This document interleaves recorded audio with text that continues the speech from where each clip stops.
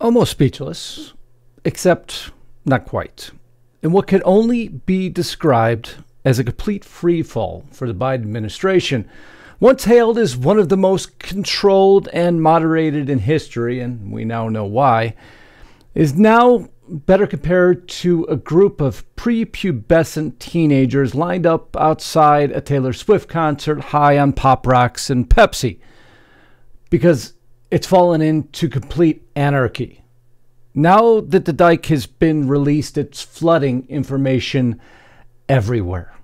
Information the White House hoped that would never come out. Disaster after disaster, point after point, pouring out all over the White House lawn, into the press room, and anarchy ensues when Karine Jean-Pierre says something she should never have uttered. An admission so astounding that it will keep you awake at night. And that is only a portion of this story I'm going to bring you here in just a couple minutes.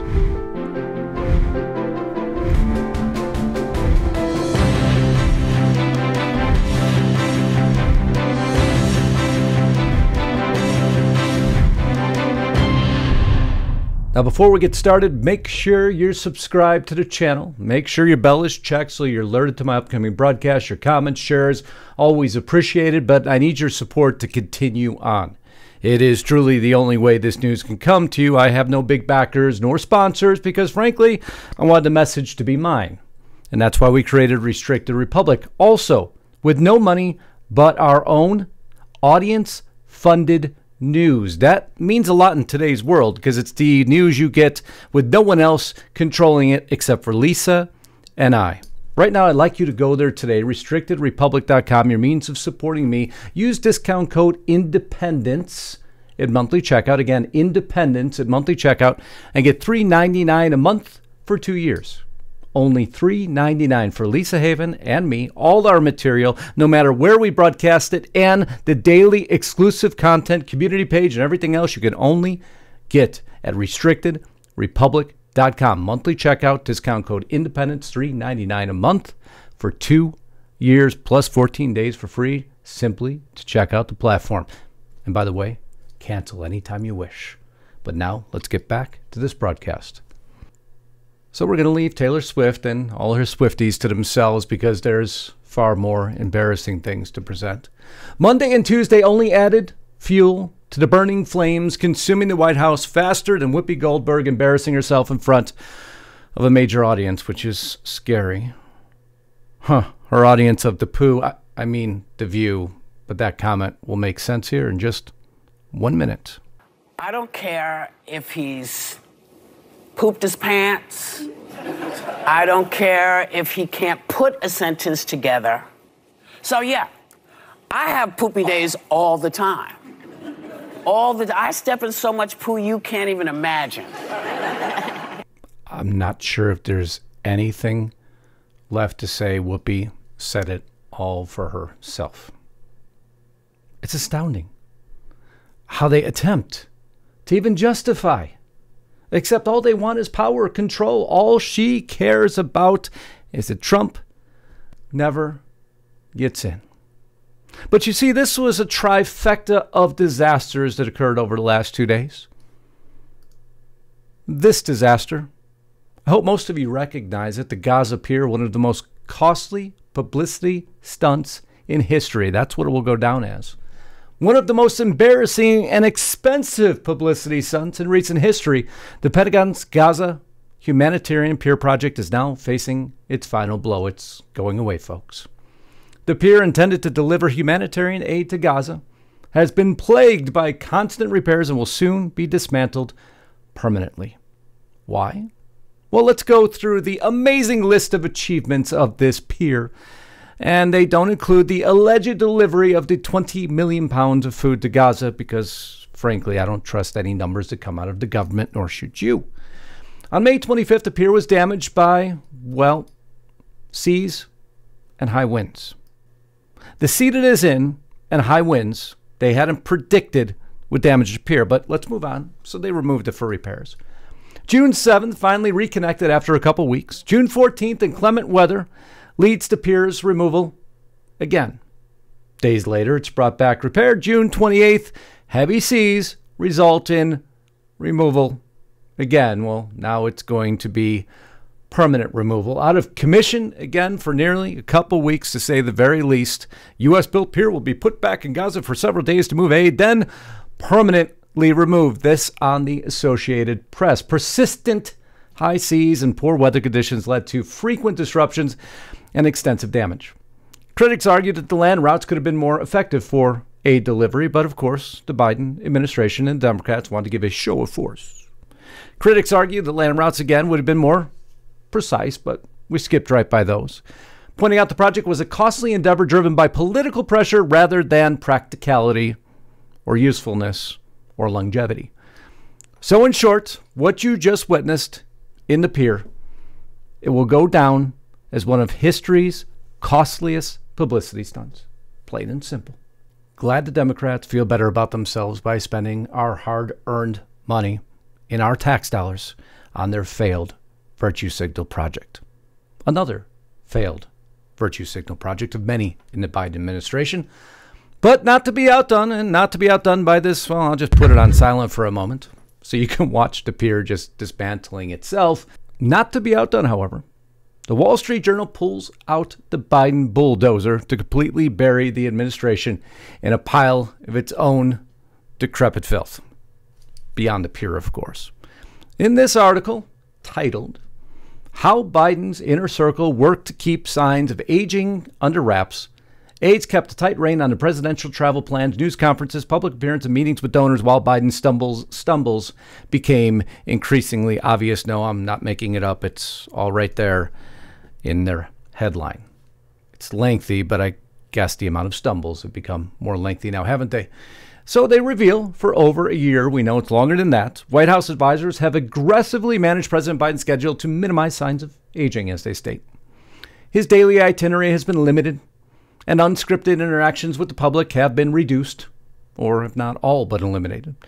The cautious approach has led to questions about Biden's mental acuity, particularly after a poor debate performance last month that we've talked about multiple times. It stunned even his most ardent supporters.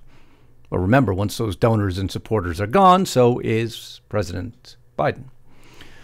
Donors and lawmakers are now openly expressing concerns about Biden's fitness for a second term, feeling misled by reassurances from his top advisors. But to add insult to injury, the story gets even worse when they reveal Biden has a stand-in, a.k.a. Antony Blinken. I'll read this little foray here because I think it's rather important, and I quote, Lawmakers in both parties say they don't get enough face time with the president. Biden took almost a week to call Senate Majority Leader Chuck Schumer after debate. He's been busy. He's resting up. A White House official said the president has spoken to at least 20 lawmakers since the debate. Great number. Good work there, Joe. Biden teams refuse requests by Republican House leaders to meet with the president, instead offering conversations with senior White House aides. Biden has had few smaller meetings with lawmakers. As his term has gone on, visitor logs show he's closing his inner circle. Less and less people are allowed around him because more and more people would then know what you actually have. And we sure hate to admit it, especially when it comes to the last story of the group. Something that will keep you awake at night, I promise. Now, German officials, aware of Biden's fatigue at night, sought to accommodate the president by planning a June 2022 event with the German chancellor in the early evening. Everyone in the world knows our president falls asleep before 8 p.m. I think that was according to him, 8 p.m. or so. He's far better before that. So they're starting to accommodate his schedule. Don't worry about how important things are. We're going to accommodate his schedule. So at the soiree, Biden didn't show up. Surprising the chancellor and his aides, officials said. Instead, Secretary of State Antony Blinken arrived and announced that Biden had to go to bed, according to two people that were there. His stand-in announced the president of the United States in front of foreign dignitaries couldn't make it because, well, Grandpa B had to go night-night. Don't worry about international policy, foreign policy, or just professional courtesy. No, old Joe chose to count a sheep in the warm embrace of a security blanket that has become his, well, faux Oval Office, to say the very least. Proud moment in U.S. history. They just keep stacking up, don't they? Of course, White House denies that account. Put it on record. But then the explosive revelation of the night comes out, literally and figuratively. Embarrassment gives way to one of the most chilling and horrific statements ever given by a White House press secretary. I can't believe it was even said. As we all know, the White House's handling of concerns about Biden's cognitive abilities has been a point of contention. During a recent press conference, Press Secretary Karine Jean-Pierre was pressed about Biden's capacity to respond to emergencies such as a potential nuclear threat. Pretty important. And here, unproudly, is her statement. He's sharpest before 8 p.m. So, say that the Pentagon at some point picks up an incoming nuke. It's 11 p.m. Who do you call? The First Lady? He has a team that lets him know of any news that is pertinent and important to the American people. He has someone that is decided, obviously, with his National Security Council on who gets to. He's got a guy. Hey, Joe, nuke's inbound. You can't talk to Joe. He's sleeping. You got to talk to his guy. He's got a guy. I don't know if you realize the significance of that statement. So let me go a little deeper. Jean-Pierre confirms that Joe Biden is not the first person contacted in, well, a nuclear bomb scenario. No, I can't believe I'm actually saying that out loud. Let's be very, very clear here. According to this article by Business Insider, there is a series of events that occur when somebody launches a nuclear bomb at us. There is no more important concern. If a president does not have the ability to deal with this, the president can't be in power. Plain and simple. Why do you think they're going to block any diagnoses that could prove that he's unable to deal with this? So let's read the scenario.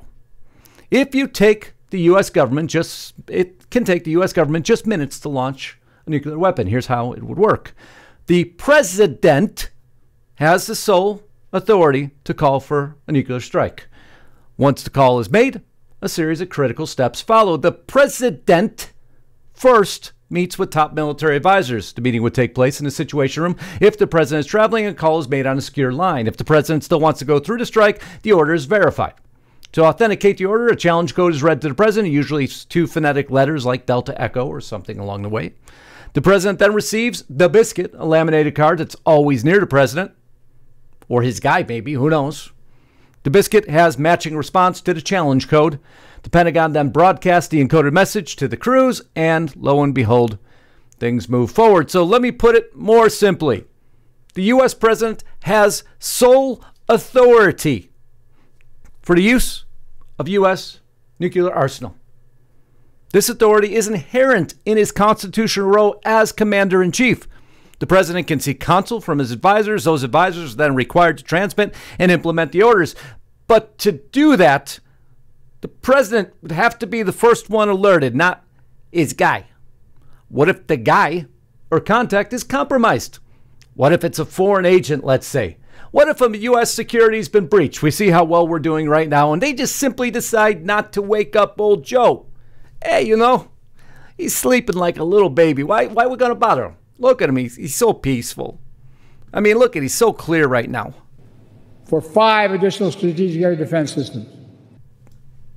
It's as clear as mud to me, too. But this is what we're dealing with. The show's over. The curtain's been lifted. The revelation has fueled further concerns and worries about the president's ability to effectively lead the nation in time of crisis. But don't worry, folks. Biden chimed in with what I just read you. The 5 adishikachakaba air digizium, or something like that. Now, of course, we could piece together what he meant, but you should never have to piece together what a president said. These stories collectively paint a picture of an administration that has completely lost control of any Joe's okay narrative. That's gone. That ship has sailed. In the face of rapidly escalating chaos and much well-deserved, deeply needed scrutiny, finally, from the costly failure of the Gaza pier to the increasing concerns of President Biden's cognitive health, to now one of the most serious, catastrophic consequences that could ever occur. The state of our union is very, very broken. The administration challenges continue. Chaos has ensued. The White House is in anarchy. Everyone's running, but nobody's doing anything, once again, to lead this great nation. And that, my friends, in all the levity I may attempt to bring to these very tough broadcasts, is the root cause of what we're watching that needs to be remedied immediately if we ever hope to become and remain stable as the great republic of the United States of America. I love you all. Thank you so much for being here. Continue your support. It is so needed right now as Lisa and I are battling against every censorship mechanism that can possibly exist because they don't want you getting this plain black and white truth, because this is how easy news actually is. It doesn't need to be difficult. The answers are always right before your very eyes. I love you all. Until next time, Godspeed and God bless. Justus Knight, signing out.